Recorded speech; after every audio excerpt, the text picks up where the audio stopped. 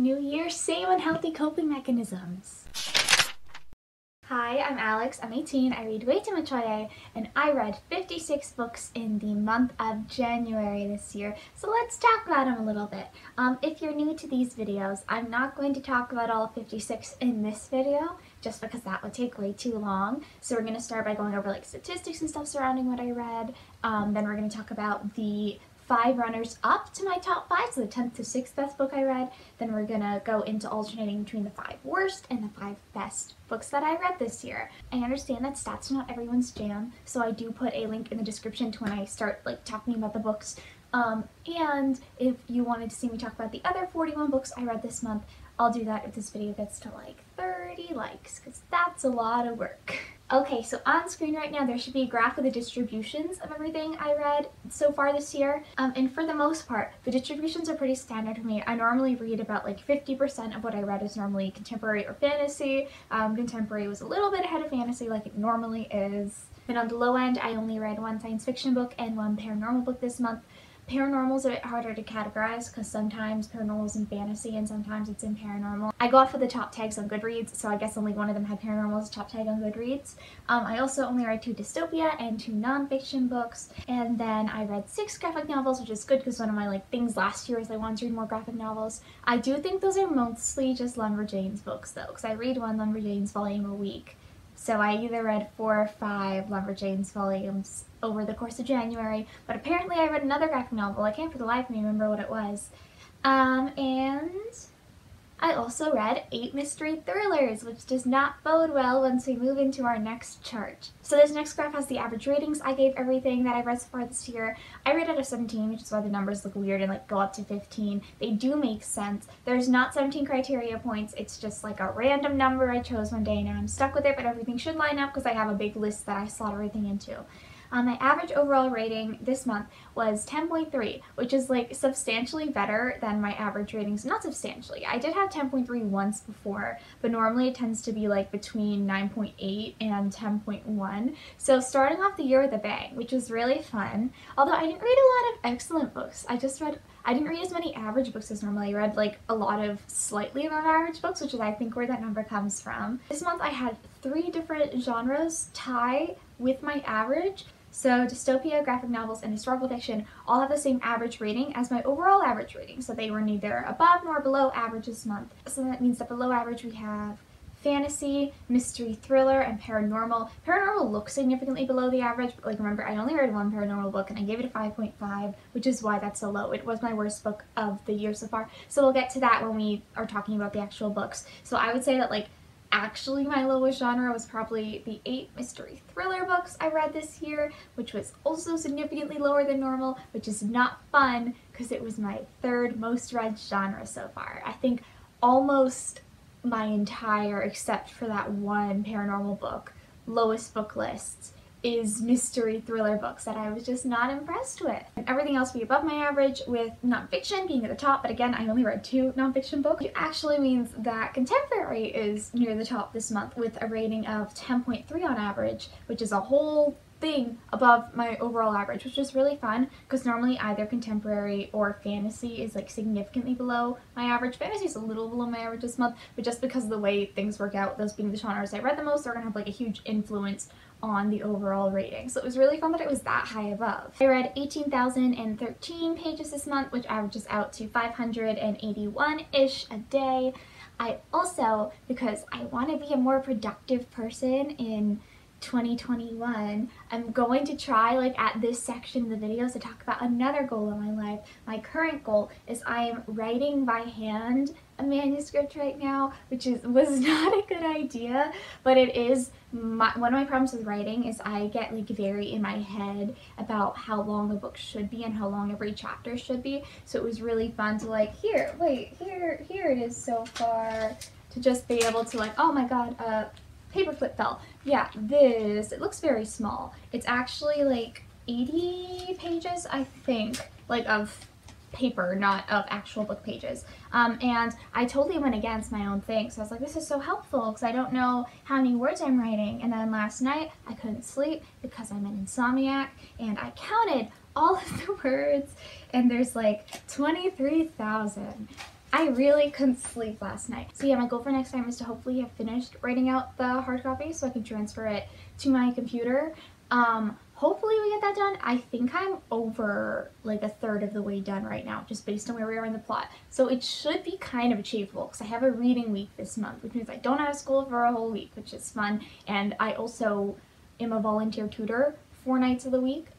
And that is also canceled during my reading week. So like we have lots of time that I have no use for. So I'll probably either read an insane amount or I'll write an insane amount. Getting into actually talking about books and stuff, we're going to briefly talk about my 5 runners up to my top 5. So that's my 10th to 6th best reads this year. And then we're going to move into talking about the actual top 5 and bottom 5. Actually, that was a lie because one of the books in my top 10, because I gave it a 14.5, which means it should be somewhere in my top 5, is this one, My Childhood in a Box by Louise Long.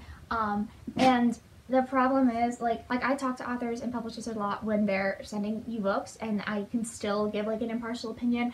I know the editor, like I have known the editor since I was a baby, so I am extremely biased. So I really enjoyed it and I think it was well done. I don't really feel right being like, this was better than all the other books I read, and you should read it too, and it'll have that same impact for you, because obviously reading an autobiography of someone you know is going to be more impactful than it would be for people who don't know them. But yeah, this one is a pretty cool book. To talk about it briefly now, so I don't have to put it in the top 10, it's an autobiography, which I think I said, slash memoir. I would consider it more of a memoir that was published posthumously, of this woman kind of reflecting on her coming of age, mostly when she was very young, which I think the narration part was done really well because it's very like descriptive narration, which is how I talked in my head when I was young, and I still talk in my head now, but I'm better at not talking vocally. After the end of World War II, I think, I could be wrong, I don't know a lot about history, what I garnered from the book was that all of the like Italian peoples, or people who were visibly Italians, were kicked out of Yugoslavian territories and had to go to like kind of refugee camps. I don't think they're called refugee camps. Anyways, very good, but again, I'm very biased. Okay, so then moving into, I guess, the top 9. The 9th best book I read was Shame is an Ocean I Swim Across by Mary Lambert, who I didn't actually realize it was by Mary Lambert before reading it, and I looked at the cover and I was like, holy crap, love her music. What an absolute icon. And yeah, like I think I am a fan of her music and her lyrics, so it was kind of natural that I would also be a fan of her as a poet. Her poetry book is told in multiple mediums, some of which are more just like memoir, like short memoir style, instead of being like what you could traditionally consider poetry surrounding body image, mental health, and assault, and like surviving from assaults. It was really well done. I really enjoyed it, and I enjoy everything that Mary Lambert does. The 8th best book I read, I also own. I never own this many books that I read, but I bought a bunch at the end of the year last year.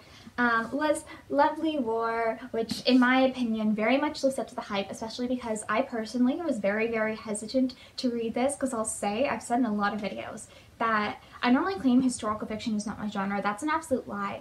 So historical romance, however, is definitely not my genre, just because I am not straight, and I feel like straight historical romance tends to be straighter than contemporary historical romance, because at least with contemporary historical romance you can like relate to things, but straight historical romance very much tends to be based around like gendered social rules and stuff like that, which isn't something that I can really relate to as a queer woman.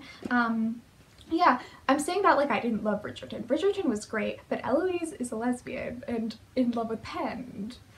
I'm mad about it. Anyways, Lovely War was wonderful. I loved it, even though I'm definitely not the target demographic. And I think the reason I loved it so much is it's framed, if you somehow haven't heard about it, as if the gods, mostly Aphrodite, are telling the love story of these two couples to the other gods. So it's very lyrical and beautiful. And even though the characters, minus one big thing that happens, are pretty like mundane, like they're living through the war, but they're living through the war as pretty average people. I forget what I was saying. I was trying to say that even though the characters are like very average and normal, the book is just filled with so much life and like magic that it makes everything feel that much more emotional, and I loved it so much. At 7, we have another book I own. I think this is the last book I own on the list. At 7 we have The Lady's Guide to Petticoats and Piracy, which I really loved. I've been getting recommended this book a lot, mainly from the same handful of people. So like I appreciate there's like 3 people who recommend this to me on repeat, and I'm so glad I finally read it. I absolutely adored this. I feel like I said that exact statement with another book, but it's true. I did absolutely adore it. It's a sequel to The Gentleman's Guide to Vice and Virtue, which I did like, but I didn't like anywhere near as much as I liked this one. I really like how our protagonist, Felicity, is like flawed. She is so flawed. She starts with the book very like, I'm not like other girls heroine, but actually gets called out on that. And I really like that Lee, instead of just saying like this is a feminist character, was able to show how she was feminist, but she was also kind of hindered in the way she interacted with other women because of that feminism and because of what she perceived to be the proper way to be like a strong independent woman and the way that she thought everyone else should be, and that like she's called out on that you can be fighting the good fight and still be wrong about it. And then she actually grows from it, and it was wonderful. Lee's a very comical writer with this series, so that was also really fun. And yeah, one of my like biggest things that I'm realizing recently is the way women are handled in fiction. You kind of have to either be like a pick-me or not like other girl, or you have to be a badass heroine, and I really like that this book kind of shows how you can be a badass heroine and also kind of be a little bit of a pick-me and kind of need to be like called out on that, so that was really fun. The protagonist is also, I don't think they would say it because I don't think they would have a term for it. She's either ace or just ace. Does not like either gender, which is like a journey she goes on throughout the book, which was really cool, and I liked it because that's something you don't really get to see a lot in historical fiction either, which is maybe why I liked it, because again, I'm not a fan of straight historical fiction. Oh my goodness, I also own this one. Wow! Okay, the 6th best book I read was Girl Boy C, which I didn't have. I had the other 3 on hand. This one was just sitting in front of me, so I have piles of books all over my house. Girl Boy C is, I think, middle grade. But it would be kind of like spooky middle grade if you're the lower end of middle grade, because they're like shipwrecked and trying to survive sharks and stuff. Anyways, it's very fun. I was really concerned because this was the one I bought a bunch at a time. This was the one that I was like the least invested in when I bought it. And the first few chapters of this book like did not really work for me. I wasn't really captivated by the story. I was like, oh, it's a survival story, which sometimes I love survival stories. I read Aftershocks last year and that was really good. Most of the time I'm not a big fan of survival stories, but it's also a survival story about the way that like mentally you survive things, and it's a lot of this boy who is shipwrecked and he's wandering around looking for food, just trying to figure out how to stay alive, and this mysterious girl who has this mysterious past and speaks this other language just shows up, and they start working together, and she knows all these stories that she's telling him, but the one story he wants to find out is hers. So you're also in this mystery of who is this girl and what's really going on, because a lot of things seem really shady, and I really like how the reveal of what was going on is handled at the end of the book.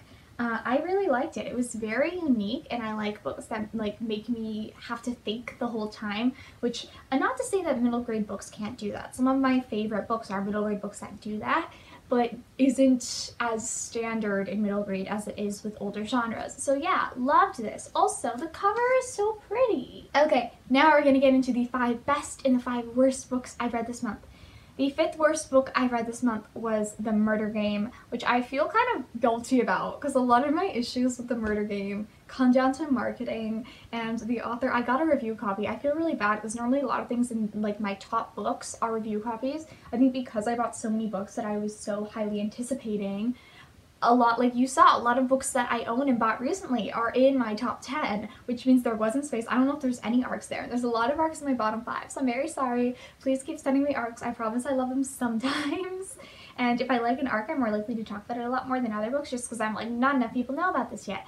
Anyways, The Murder Game, the author, because I posted my review, and at the time I felt okay about it because a lot of the reviews were like 5 stars, but I didn't realize that they were all from like newer Goodreads accounts, which means that not like, this is gonna sound like boasting, it's not. I got like 4 likes on the review, but because of that, since all the other reviews from newer accounts, it boosted to the top. So now the top review is like very, very negative. Hi, I'm editing. I just checked. It's no longer the top review, so now the top review is positive again, and I don't have to feel guilty.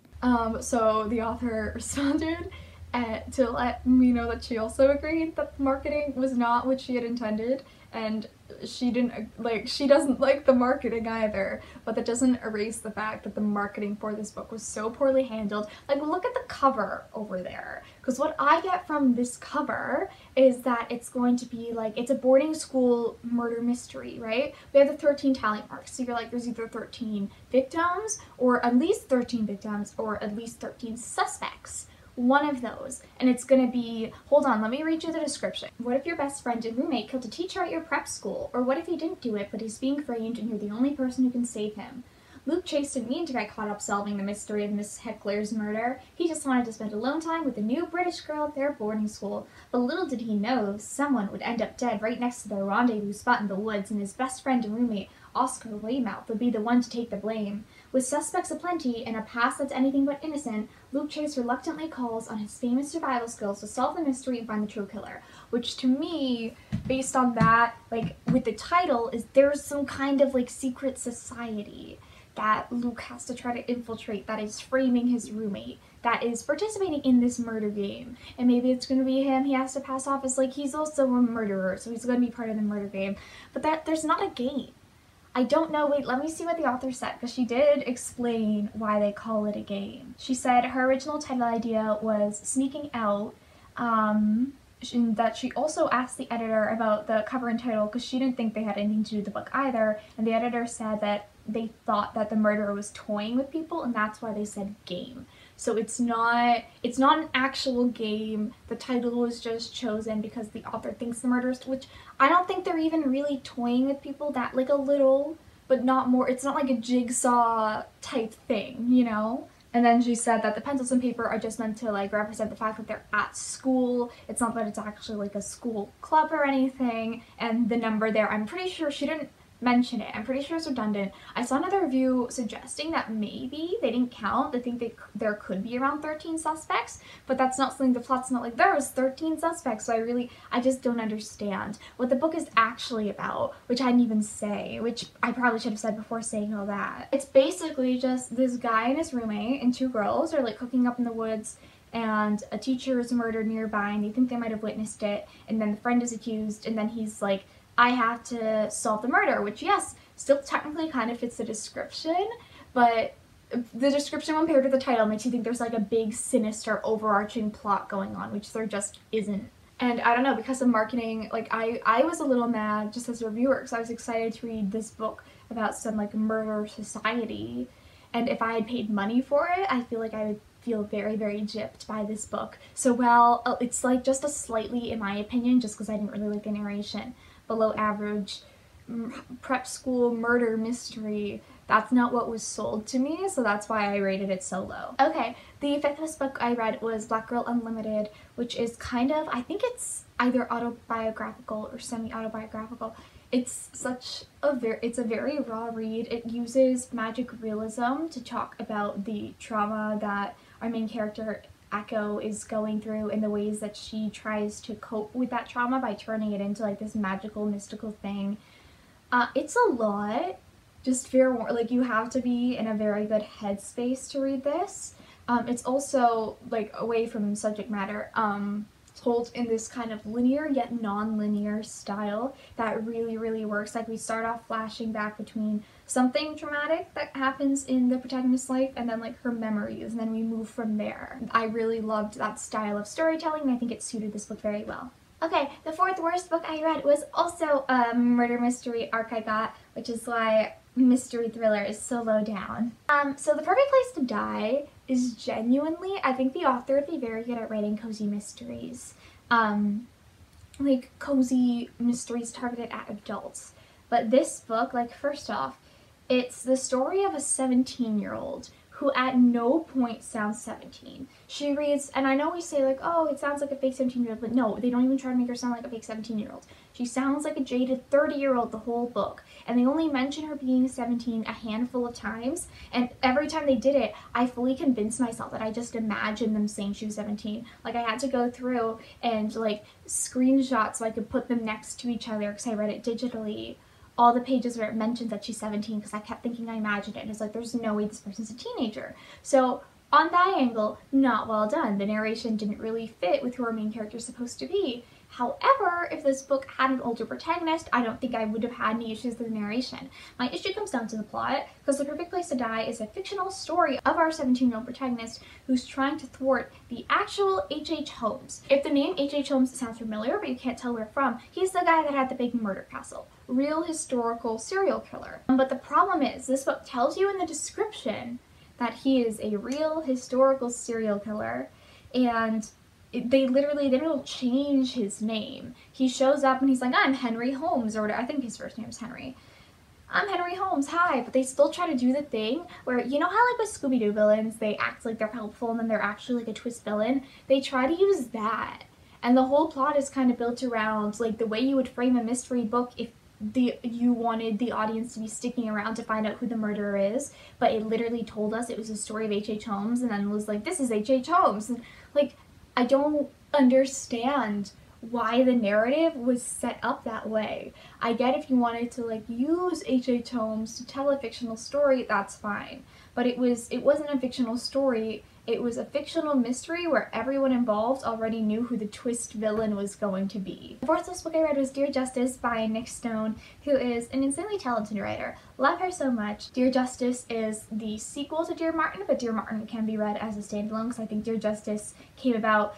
Nick actually talks about in the beginning of the book how it was like teenagers, I think, that she'd met in the past reached out to her and kind of gave her the idea for the story post Dear Martin, which is where this one comes from. Like in Dear Martin, Dear Justice tells the story in such a moving yet informative style, and it's also very compact, which I think is one of the most wonderful things about Nick Stone's work, because it deals with a lot of like heavy subject matter, and that, yes, other books have tackled and other books will continue to tackle, but Nick tells it in such an easily consumable way that is easily accessible to a lot of people from different educational backgrounds, different just like the amount of time you have to invest in a book, because that's also like books are not the most accessible way of hearing stories, and I think Nick takes something that could have been like this huge like 500-page book and makes it very compact without losing any of the emotional impact, which is such an insanely difficult thing to do. The third book I read was also a mystery thriller, but it was not an arc. It was The Cousins by Karen and McManus.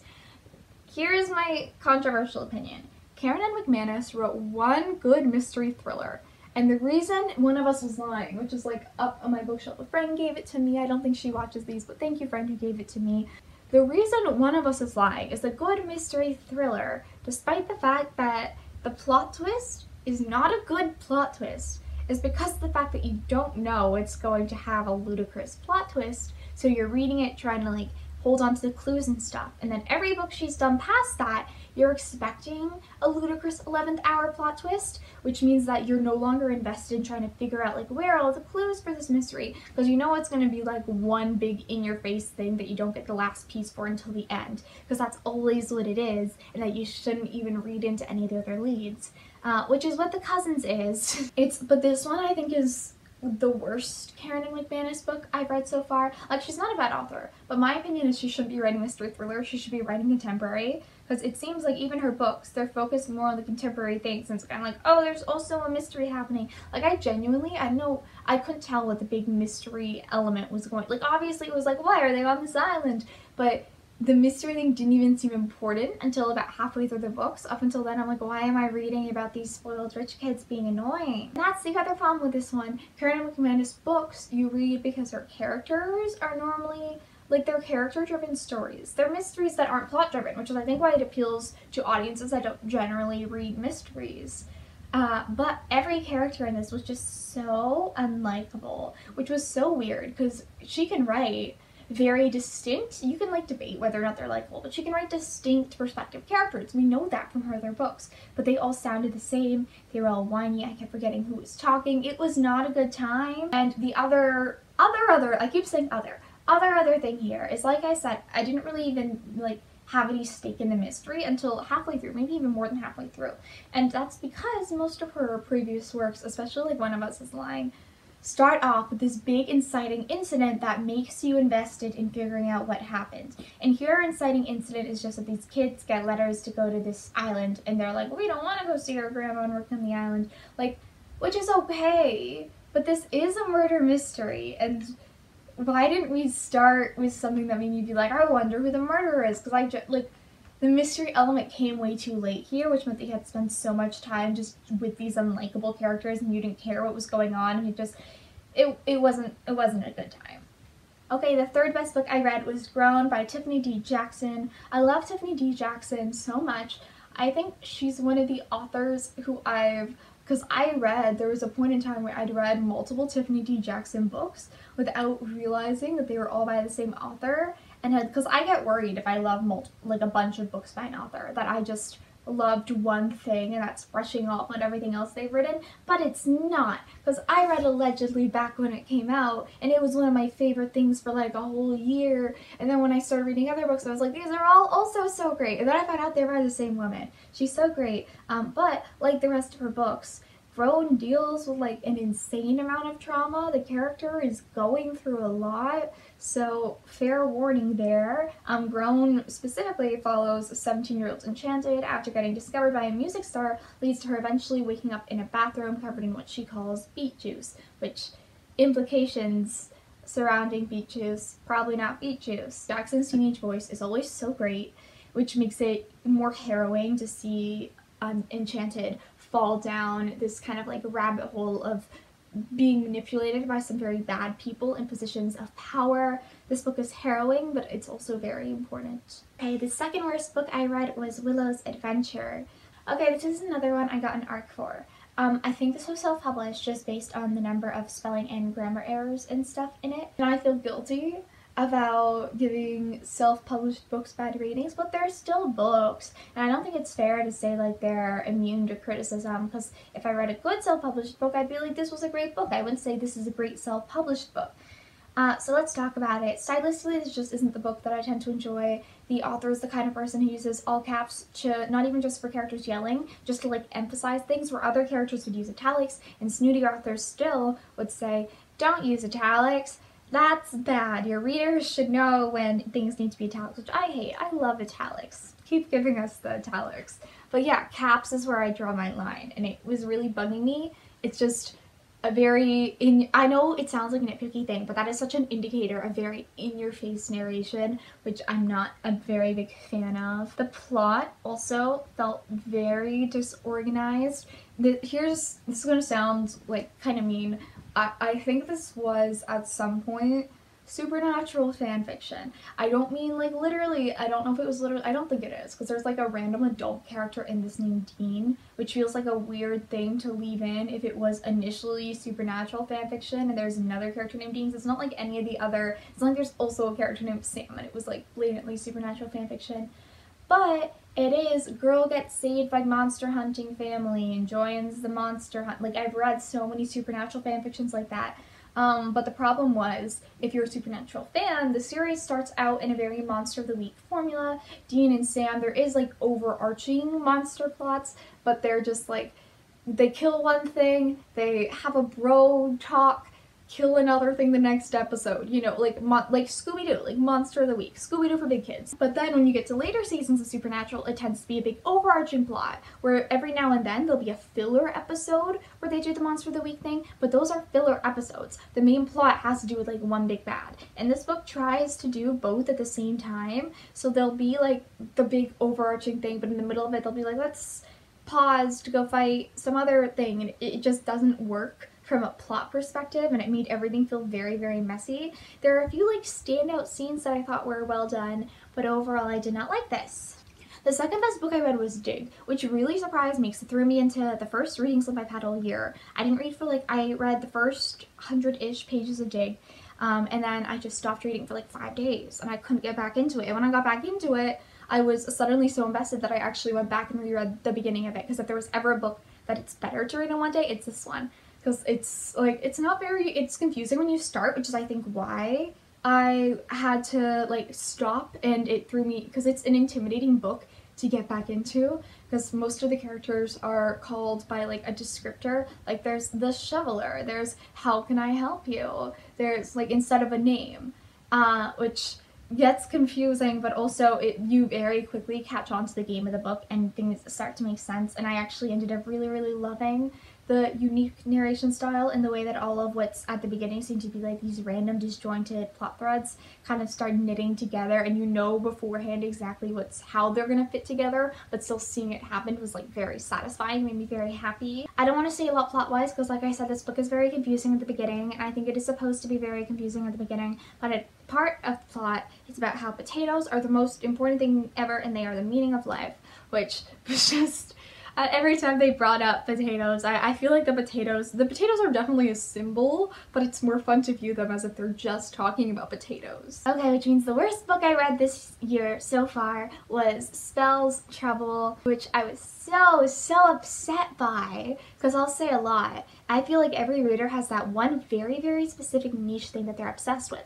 Mine is sapphic witches. I'm not even a witch. I don't know why I love sapphic witches so much. I am just obsessed with them. So when I saw this book on NetGalley and I heard that it was a twin witch story with one of the witches being sapphic, I was so ready. This was all I want out of life.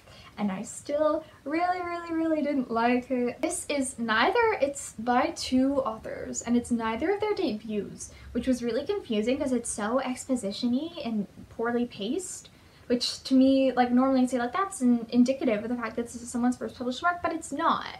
So I don't know what happened. The first few chapters are a lot of heavy-handed dialogue where characters are like, remember this important detail that you clearly know and that I don't have to be saying out loud to you, because it does choose to do a lot of its exposition through dialogue. I think it honestly should have just done it through narration, because I think it would have been better to make have it feel forced in narration and have your reader roll their eyes a little bit than ruin your character's dialogue and character. Because from then on, I'm like, why are you no longer just randomly spouting exposition? Because that's when we were introduced to the characters. And based on just the way the plot is set up, and also, like I said, the very heavy-handed way exposition is dealt with, it felt middle grade. Like younger middle grade. So I was thinking, oh, maybe this just wasn't the book for me. Maybe this book is for like 9, 10-year-olds, you know? But it also includes swear words, slurs, and sex scenes. And like, middle grade books can deal with serious topics, but this isn't dealing with serious topics. It just happens to have it in them, which means it would not be getting marketed at middle grade people, nor should it be marketed at middle grade people. I just don't think it has an audience, which I'll say about a lot of the books I don't like. I don't know who would read this, unless you're already a fan of the authors. Okay, then the best book I read was The Invisible Life of Addie LaRue, which in my opinion does live up to the hype. I'm white, I can't comment on, because I know there's like controversy surrounding the fact that Addie only visits like white moments in history and only talks about it from meeting white historical figures. I don't know, I've heard varying things. I really like Read with Cindy's video about it, so I'll link that somewhere. Anyways, I personally love this book so much. It's the kind of book, like, you finish it and, like, your stomach drops and you're, like, kind of shaking and you expect everything around you to also be as shell-shocked as you are, because there's no way that something could have just impacted you that much, and just to, like, have the rest of the world continue to be the same around you. Like, it's... I love it. I love this book with my whole heart.